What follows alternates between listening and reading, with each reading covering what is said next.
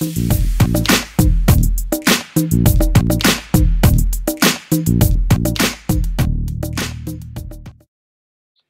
up, what's up, what's up? It's your man, Askchazzellis, once again.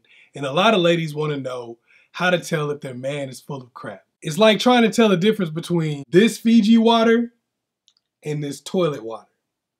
Yeah, they kind of look the same. They're both water. They probably even taste the same. No, I'm just kidding. These are both Fiji water, but they could have been toilet water. You don't know. You never know. That's why you got to do tests. You might test the alkaline. You might actually read the package. There are certain things that you need to do to tell what you're drinking, to tell what you're doing, to tell who you're living with, to tell who you're around. So here are 5 signs that your man is full of crap so that you can tell the difference. The first sign that your man is full of crap is making plans with no definite time frame.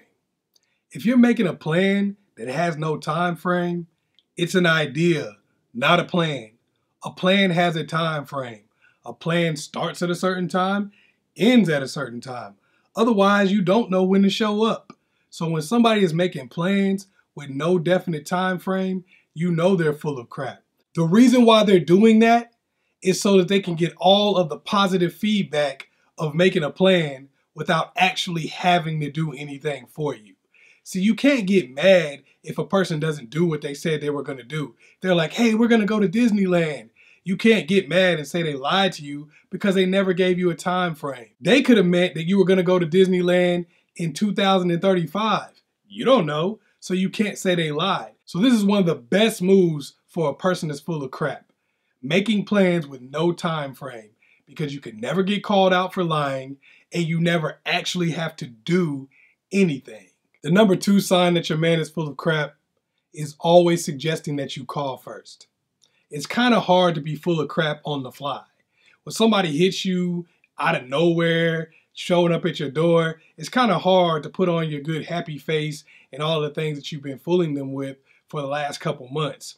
It's easy to do when you have some time to prepare. You're like, let me get into character. Now you go right back to what you normally do when they leave. It's pretty simple.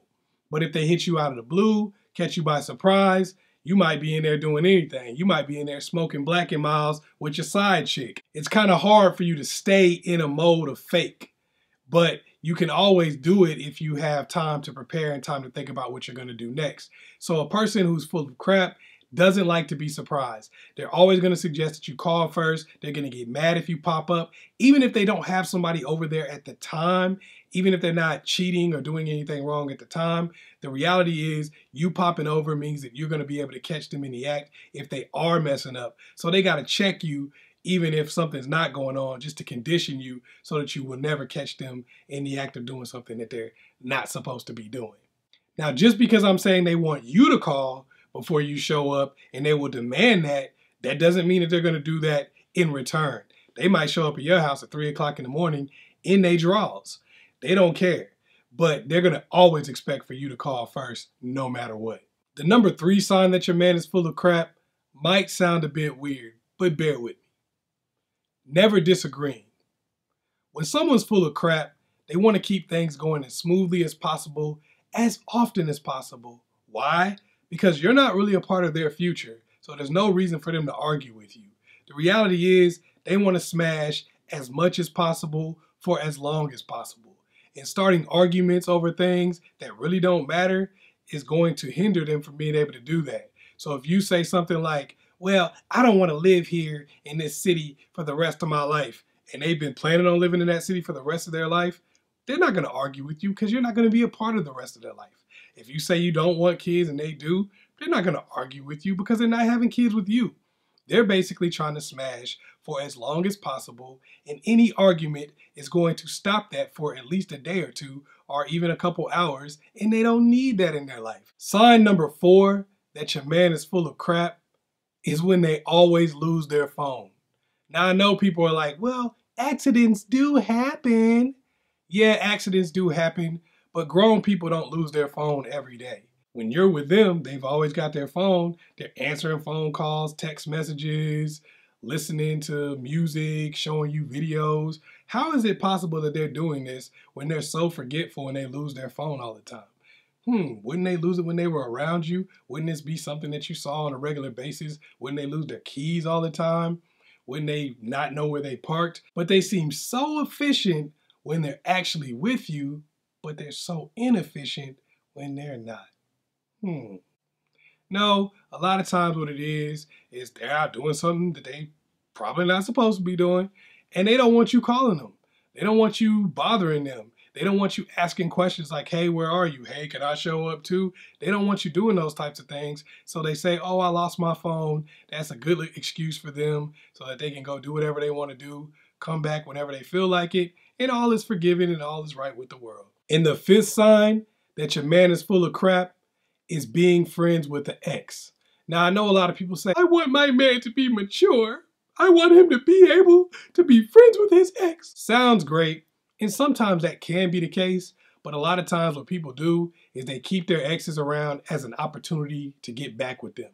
They want to smash again at some point. They want somebody to talk about you with. They want to have an opportunity to make sure that if they ever break up with you, they won't be alone. A lot of times an ex is kind of a parachute. They keep somebody on deck for a lifetime even to make sure that if anything goes wrong in their current relationship, they can go back to that other person. A lot of times people keep exes as just somebody to have naked pictures from and dirty text just to supplement to your relationship, which if things don't go well in your relationship, then it's an easy crossover for them to become the relationship. So yeah, being friends with an ex may not always be a bad thing, but a lot of times, let's keep it real, it's somebody they're going to be smashing as soon as you break up, if not during the time that you're together. Now, don't take these signs that I've given you and just run with them and go break up with your dude because he's showing one of the signs. It's all about totality of the circumstances. Normally, if a person is showing all 5 of these things, it's probably messed up. But, one of them could be a coincidence or whatever. So I'm not telling you, to take one thing and run with it. Look at everything I said and kind of break it down and see if that fits your situation. Now, hopefully I was able to help you out. Once again, it's your man, Askchazzellis. Make sure you like and subscribe and share this video with somebody else. Peace.